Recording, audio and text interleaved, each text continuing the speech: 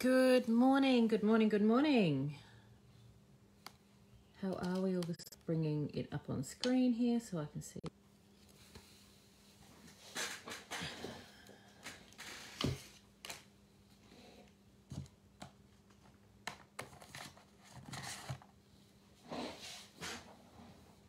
Good morning, Tony. How are you this morning?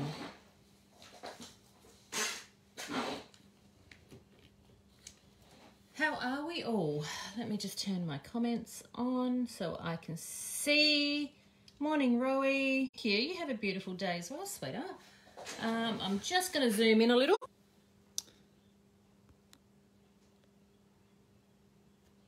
There we go.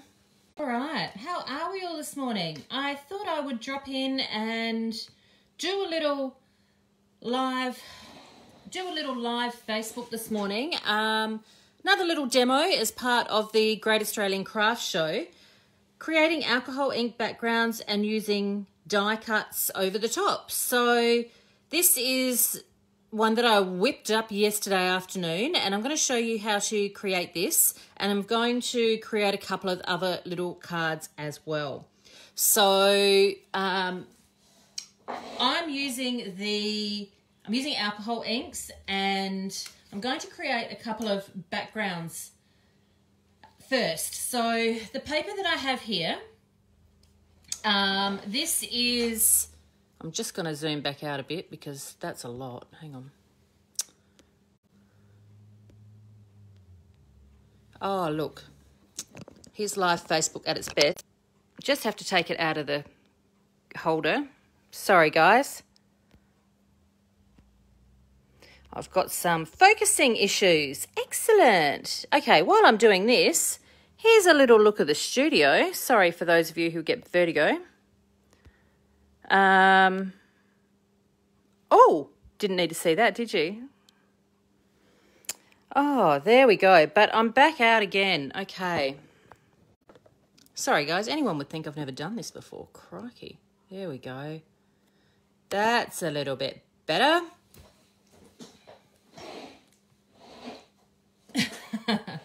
Okay. So let's have another go here. What I have is Yupo paper. So Yupo paper is a synthetic plastic paper that is fantastic for alcohol inks. So I'm going to create a couple of quick and easy backgrounds. I have a variety of alcohol inks here in front of me. Lots of different colours and a couple of different brands as well. Rather than just opening up new ones continually, I thought I would just show you how to do, I think I might do 4 quick backgrounds this morning and talk you through how to do those. So I have got here some alcohol blending solution. So alcohol blending solution is fantastic to help create flow on your paper with the alcohol that goes on. So what I'm going to do is I'm going to make a start and just squirt some straight over the top. Now it is a clear fluid, so you're not going to see it, but I'm going to start adding some colors here. A couple of things that help me out when I'm doing this is I have them here ready to go, have the lids off. Theoretically, I should have been doing that this morning, but I didn't. So I'm going to be mixing together some pinks, some yellows, and some oranges to create some beautiful backgrounds. So I've squirted those colours on, and I'm pretty generous with what I'm using here. And now I can pick it up and move it around and give it a bit of a flow. The other thing that I can do is I can use my heat tool to blow it around.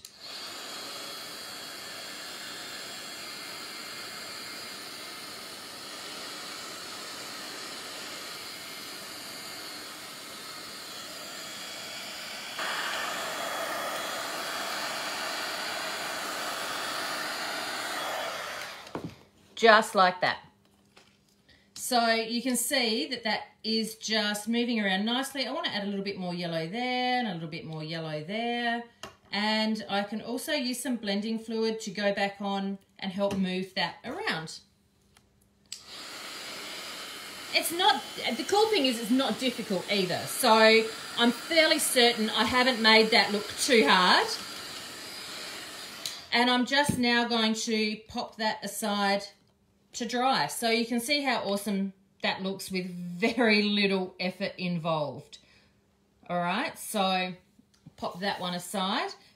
And now I'm going to do one in blues and greens. So this time I'm going to do exactly the same thing, but I'm just going to put a little bit more blending solution onto my Yupo paper, onto my plastic paper. So I'm going to start off with a green. And I'm going to drip that on and then get into a couple of other, good morning Leanne, a couple of other blues and colours that are going to work well together. So for example, we want to use colours that are alongside each other on the colour wheel. We don't want to use colours that are opposite, otherwise, because if we do that, then we're going to end up with brown. We want something that's going to be visually pleasing and pretty. So now I'm just going to blow that around a little. I've got off here to the side a little cup of isopropyl alcohol. And what I'd like to do is I'm going to just drip a little bit on here as well. And this is pretty much just a straight alcohol fluid, so this will also work. And I can pick it up, move it around, and go from there. I've got a gold here as well that I want to drip in. I always add the gold last, simply because it can be a little strong, like so. That just flew out. So what I need to do is I need to move that around and get it a little bit more fluid. And a couple of drops of blending solution just to help that happen. But that gold is gorgeous, and it's sitting on top of the alcohol inks really, really nicely. I apologise if you're getting a bit of a skip on the screen this morning. Everyone knows how much fun I've been having with internet here.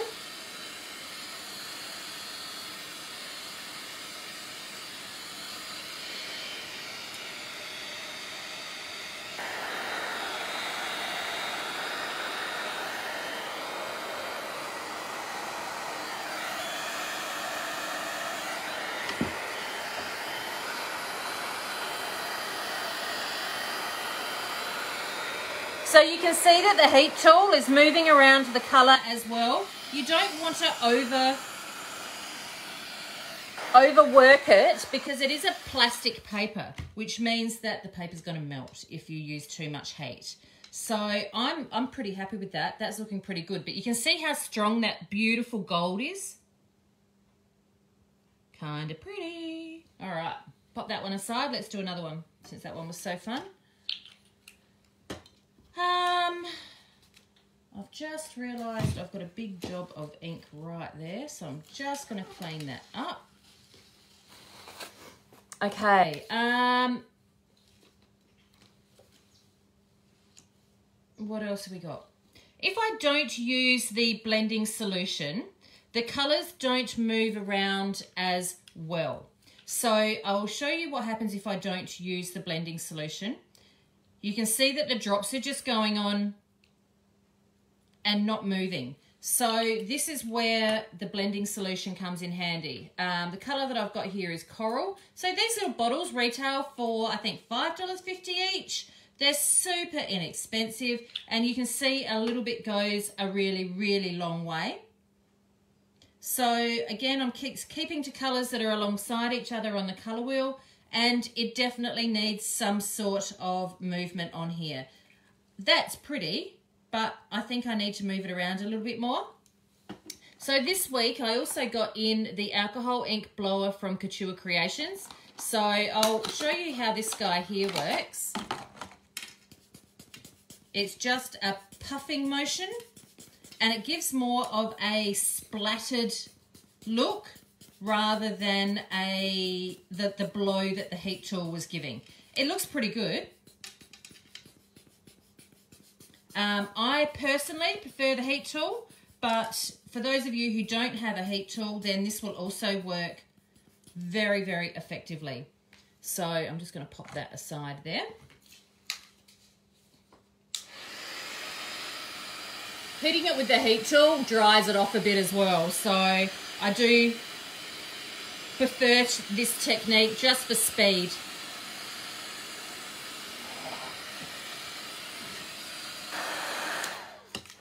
All right, there's another pretty one done. And stuck to my glass mat. There we go. Beautiful. All right, I'm just going to wipe up my little mess here. And I'm going to do another blue and green one. So how is everybody doing this morning? Up nice and early, ready to start your day? Pick up some bargains at the Great Australian Craft Show, I hope. I just received the delivery guys just been this morning, and I have an unopened box on my desk, which is the new Uniquely Creative paper collections, the Gums and Roses, I think it's called. So that will be going up online shortly. Oh, look at that. That looks pretty good. Got a little bit of yellow here as well.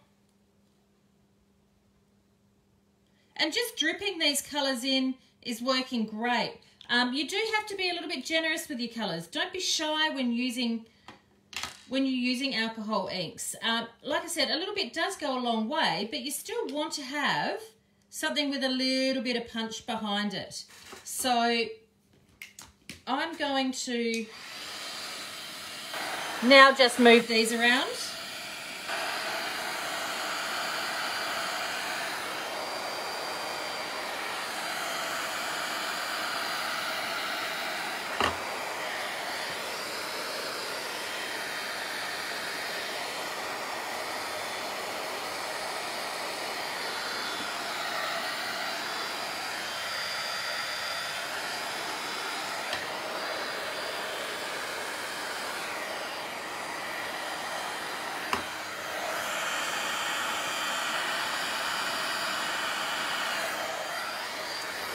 Another thing that using a heat tool does is it creates these waves. These lovely little lines in here. So they work really, really well. Where the puffer tool that I used earlier creates more of a blended sort of look. So both tools do different things. Both heat tools are available online, nataliemay.com.au, and they are in the tools section. And as well as lots of other goodies that you didn't think you needed. So what I'm going to do next is I'm just going to slide some of these out of the way just so that I don't end up tipping them all over on my desk while I'm doing the next step, and I'll pop all the lids back on later. Just pop those all in there. Because I'm a messy crafter, I really do need to make sure I've got a clean spot here in front of me. So, all right. So to create things to put over my beautiful backgrounds, what I can do, so when I created this guy here, I used one of the Scrap FX silhouettes. So these are gorgeous, and I love that they're already done for you. So that is the best thing. There's a few different designs in these. I know there is a steampunk, there's the fairy, another one as well. You'll actually find those on the website under Scrap FX. So I'll show you quickly how I got it to sit and how to create the keyhole. Let me just open this guy.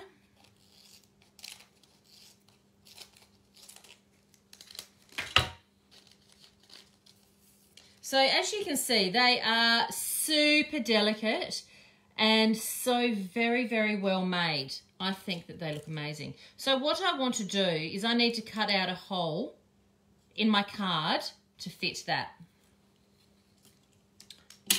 So I've got a pencil and I'm going to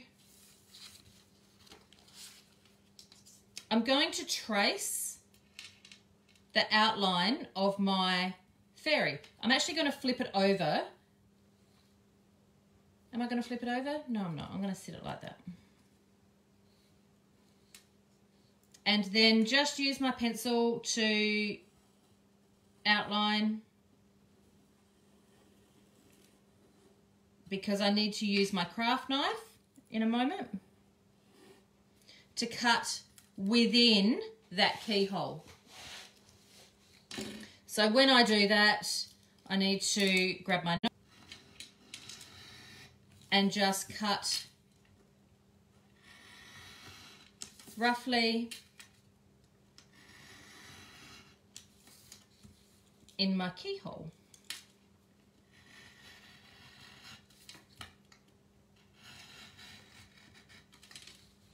So I don't want to cut on the line, I want to cut inside the line.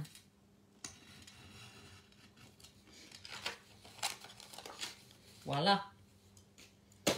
So now I can take some of my glue. Oh, sorry, Carolyn. I don't know what's going on here this morning. I have had an absolute gutful of it. There we go. Oh no, hang on. Excellent. So what I'm going to do next is I've got some, yesterday afternoon I posted that I received a delivery. This is the Tombow Multi-Mono Glue. It is a lovely clear drying glue. It has a fine tip and it also has a brush tip, like so you can slather it on. So these are available online, and all I'm going to do is just do a little squeeze, a very small amount around my outline here. I don't need very much. I think on Saturday morning here in Adelaide, every Tom, Dick and Harry on the internet. I upped my internet speed last night, but clearly it's not doing its thing this morning. All right, so what I need to do now is I need to line that up over the top. Like so.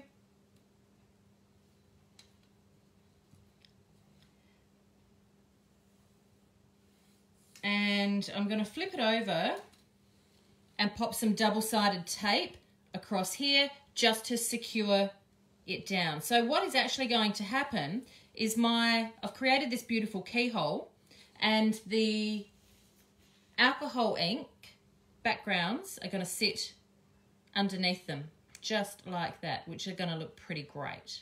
So I'll show you a couple of other things as well. So I'm just going to pop that aside to dry somewhere and have a chat to you about die cuts and what else you can do.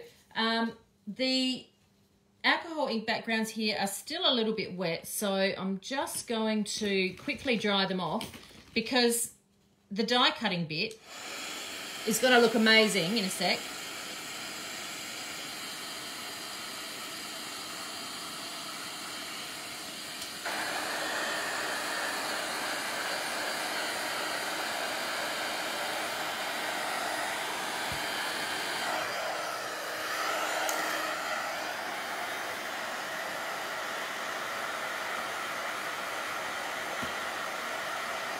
Sorry guys, I'm just doing that off camera because you don't need to see me drying ink.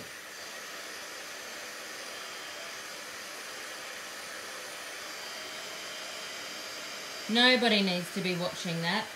So I currently have lots and lots of things in my show specials online, and Here we go. And you can jump on it any time over the weekend. So here's my background. For those of you who have got a die cutting machine at home, I have a lovely range of Paper Rose dies.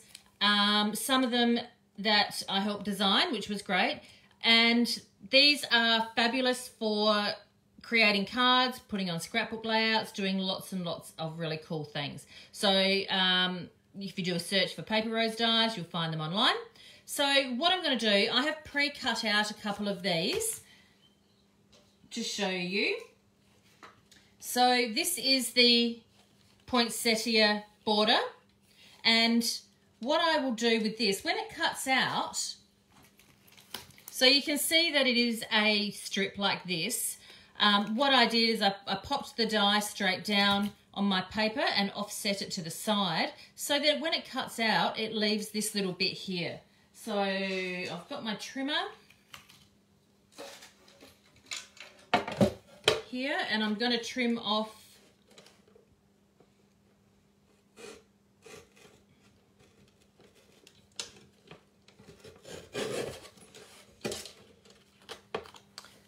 those bits.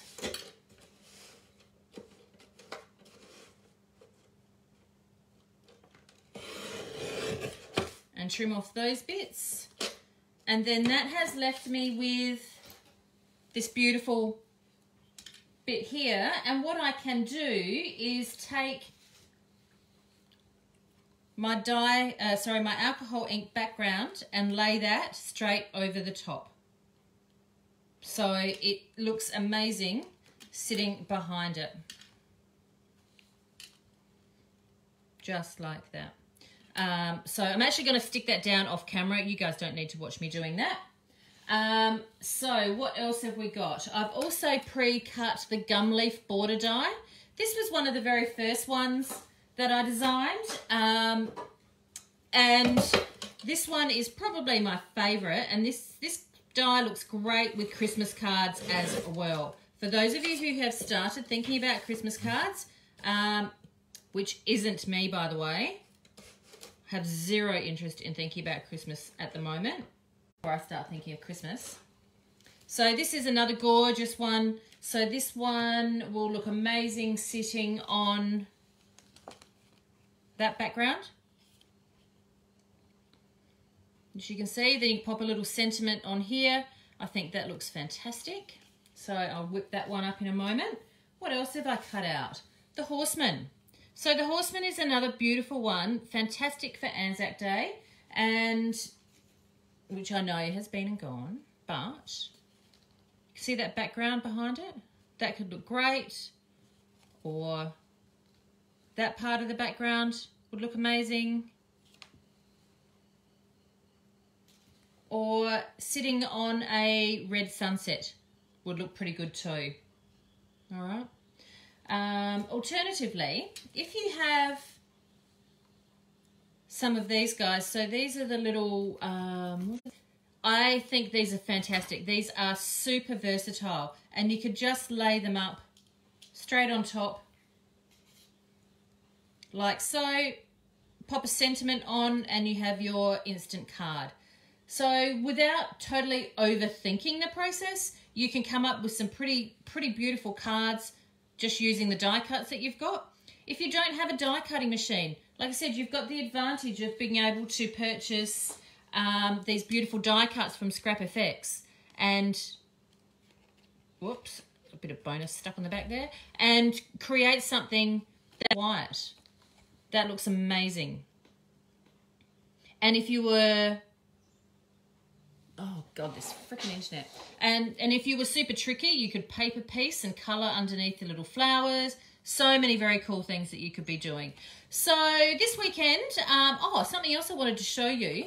Intricate die cuts can be hard. I've got this guy here, the die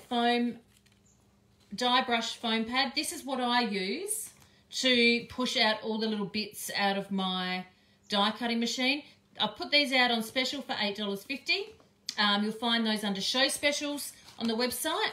And some of the pokey bits where it's hard to get them out of the dies, I have got the dye release tool. Got a new stash of these come in a couple of days ago. $3.50 down to $3. Knocked a little bit off it for you guys for the weekend. What else is there? So just to recap what I did, we used the alcohol ink paper and the alcohol inks, which are here, and created our backgrounds. I did use a heat gun to blow it around, but you could also use the puffer tool as well, which works really, really well. I used some dies from Paper Rose and the the silhouettes from Scrap FX. You'll find all of these available online, nataliemay.com.au. And if you can give me 15 minutes or so, I will put the photos of the finished projects up online for you guys to see, with links to what we used. And yeah, if you have any questions, flick me a message. I will be posting all orders on Monday morning. And yeah, I look forward to speaking to you all soon. Stay safe, wash your hands, chat soon.